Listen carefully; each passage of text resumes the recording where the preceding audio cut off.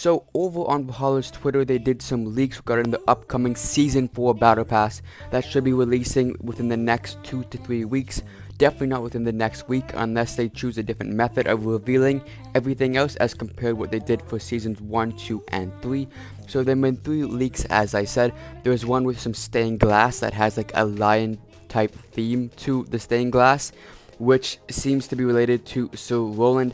And on that, the caption for that calls upon the Order of the Exalted Lion, which has to do with Nash, Jala, I think, and Sir Roland as well, and someone else, but I can't remember the last person.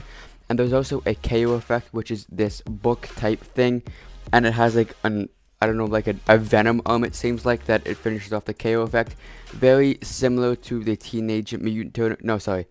the Walking Dead KO effect that released not too long ago, with the arms and the tentacles. It looks very, very cool.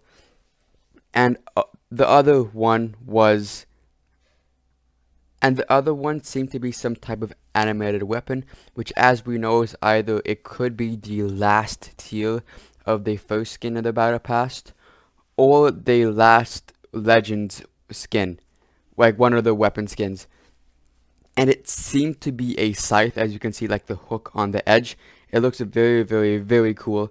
And in that caption, it mentions Artemis and Mordek, so it could be either one of them, if not both of them, as in one of them would be the first skin and one of them would be the last skin.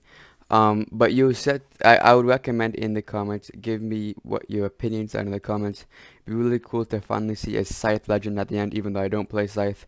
I really would want to see something like Sir Roland, or even Artemis, because I want a sick-ass land skin. But yeah, if you guys enjoyed, please make sure to subscribe, as a really small percentage of viewers have subscribed, and it really does mean the world to us. And for those of you already subscribed, thank you so much. We really do appreciate it. And please make sure to go check out the Brawlhalla montage that came out yesterday. So yeah, the Season 4 Battle Pass should be coming out soon. And also something cool regarding that is, if they do take the same approach that they did with Seasons 1, 2, and 3, there are going to be creators. And as us being upcoming Brawlhalla YouTubers, there's a chance we might be accepted in the program, and which would be really, really sick. So you guys will see soon. Talk to you guys in the next one. Peace out.